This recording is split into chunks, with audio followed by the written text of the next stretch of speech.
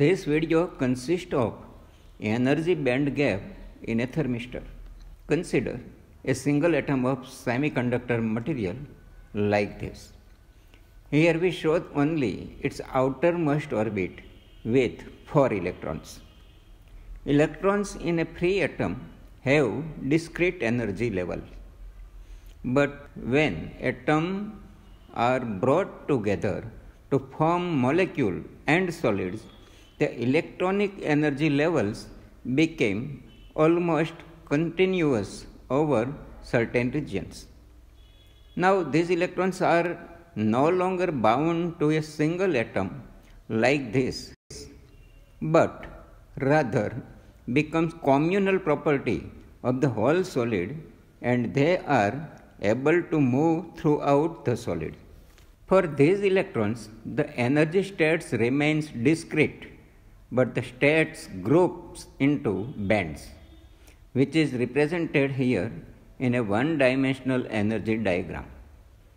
Within a band, this one and this one, the energies of the states are extremely close together, but between bands means this region there is a comparatively large energy separation, which is referred to as an energy gap. The figure is showing range of energies the electrons are allowed to have and the range of energies in between the allowed bands where electrons are forbidden to exist. This allowed band is known as valence band, and this allowed band is known as conduction band. And in between these two allowed bands is known as forbidden band or energy band gap. In semiconductors, the energy gap is of the order of 1 electron volt. For example, for germanium it is 0.7 electron volt, and for silicon it is 1.1 electron volt.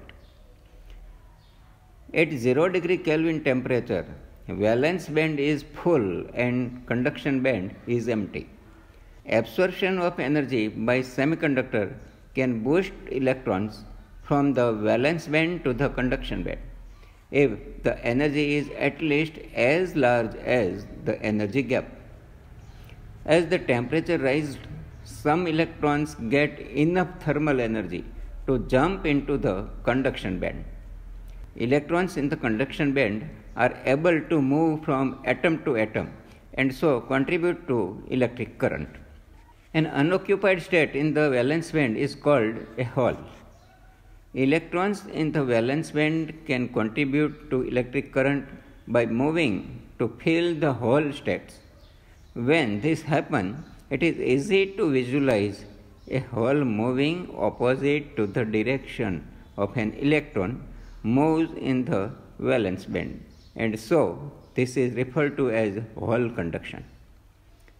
If the number of unoccupied states in the valence bands equal the number of occupied states in the conduction band, the semiconductor is said to be intrinsic.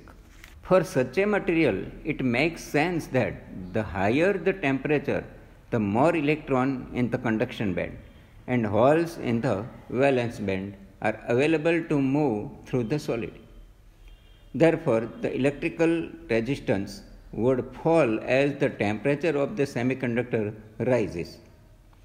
The relationship turns out to be exponential, as like this. The relation between resistance and temperature is given by RT equal to R0 into e raised to power Eg upon twice kT.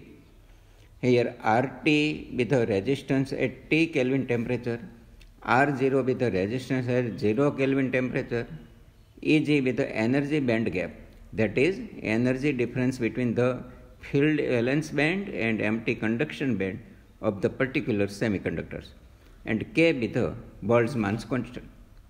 Thus, measurement of the resistance of a thermistor as a function of temperature provides data from which the energy band gap can be determined.